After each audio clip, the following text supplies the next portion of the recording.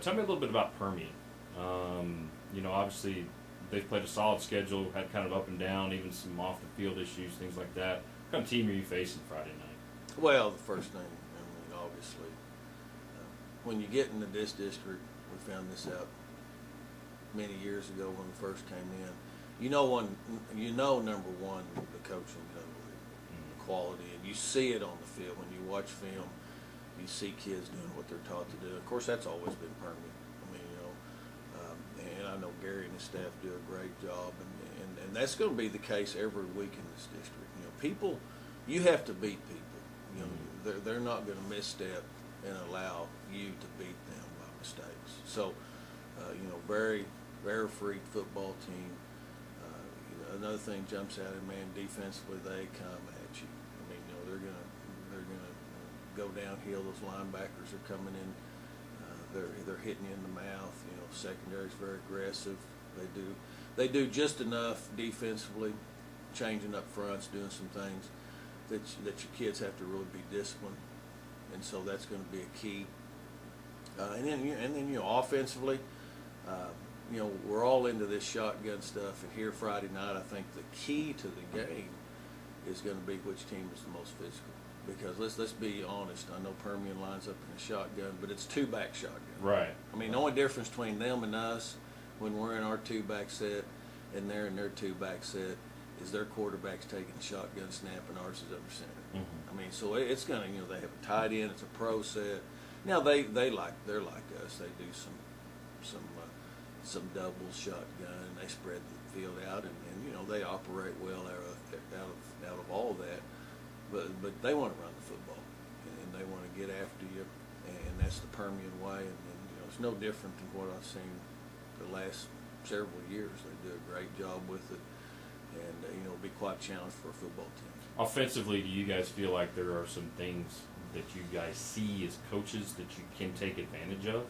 Well, hope so. Mm-hmm. I'm not going to tell you. Well, I know that. I didn't expect you to. But. Obviously we're going to have to throw the ball some. Mm-hmm. Those are going to be keys when you see the. It doesn't take.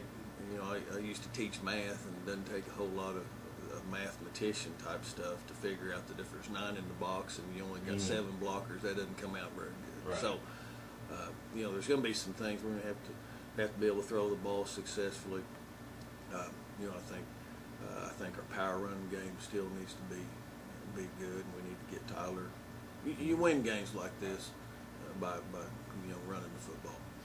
So those are key points. Last question: after last year, do you feel like your kids, and even your kids are playing with a chip on their shoulder? Are you coaching with a chip on their shoulder a little bit to prove some doubters this year after missing the playoffs last year? Oh, we were disappointed, but I think our kids have moved on. I've been real proud of how they've handled this year mentally.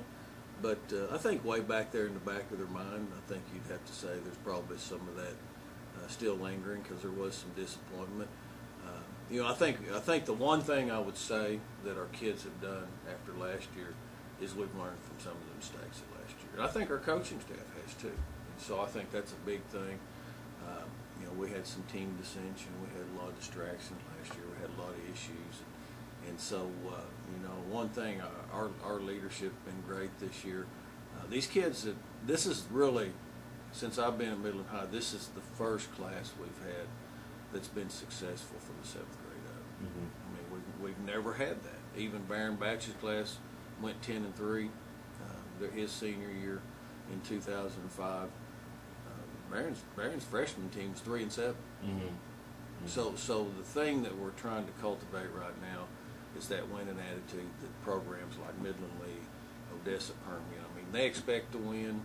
We're trying to make that shift from hoping that you can win to expecting to win. So we'll see where we are.